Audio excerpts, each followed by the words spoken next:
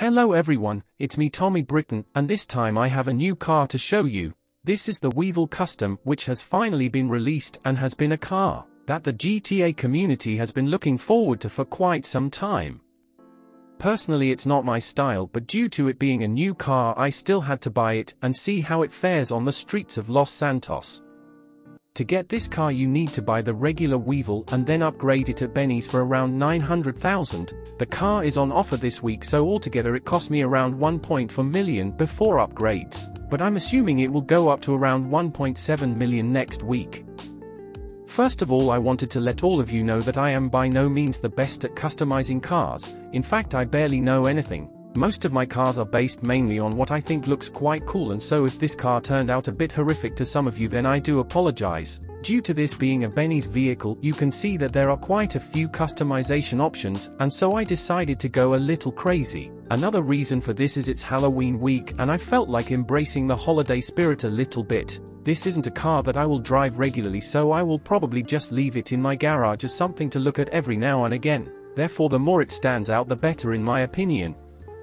For this car, I wanted to give it quite a fierce look whilst also keeping it a clean cut. There were a few things like the livery and some of the modifications I was contemplating, but in the end I left off. I am still trying to complete English Dave's missions to get the free Weevil, which I will use as more of a dumb car to have more fun with, like the Panto. In this case, I decided to leave the livery off, and in the end I went with my signature style of matte black with a chrome secondary color. I have used this style on a few cars in the past, and personally I really like it. I think it leaves a nice contrast and really makes the features pop. There were a few changes that I made to this car after recording, for example the exhaust, which I forgot to put on. I also added a front and rear bumper, which was the tusk I believe, just to add some more chrome, and also I changed the hood, because I just felt it looked a bit weird and had too much negative space. I also think I'm going to change the lights. I chose red because I thought it would fit in with Halloween, but after driving for a while I just didn't love it, and I think a different color would fit better. I was relatively happy with the way it came out in the end, especially considering it's not a car I would usually buy. Now it's time to take this car out onto the road and for me to share some of my first impressions. One of the initial downsides I realized quite early on is that this car doesn't have very good agility. Trying to drive out of the alleyway of Benny's, I noticed that turning tight corners was quite tricky. I found I needed more space, and so I wouldn't rate this car for trying to navigate throughout the city. That being said, when I got this car up to full speed on a straight road, I found it turned quite nicely. Therefore, this vehicle could be quite good for long deliveries or something like a long-haul drive.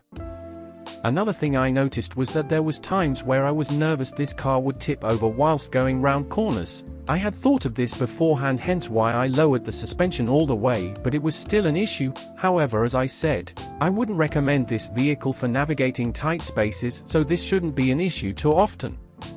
Overall, I don't really like this vehicle for driving, but this is just my opinion. I like to have cars that can do a bit of everything, and for me this car is lacking in that department. It looks badass, but it just doesn't have that agility you might need when escaping a griefer or cops, etc. For me this car is more for enjoying visually or having fun with your friends, and I don't see that as an issue. There are so many good cars in GTA, so we can afford to have a few like this that are just there to look menacing.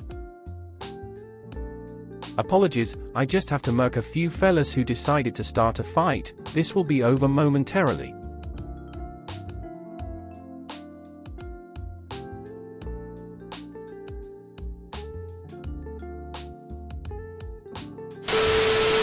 Okay, so I hope you enjoyed the video and got something out of it. I think this is a cool car, but not necessarily the most practical. If you liked the video, feel free to like and subscribe, and I hope to see you again in the next one.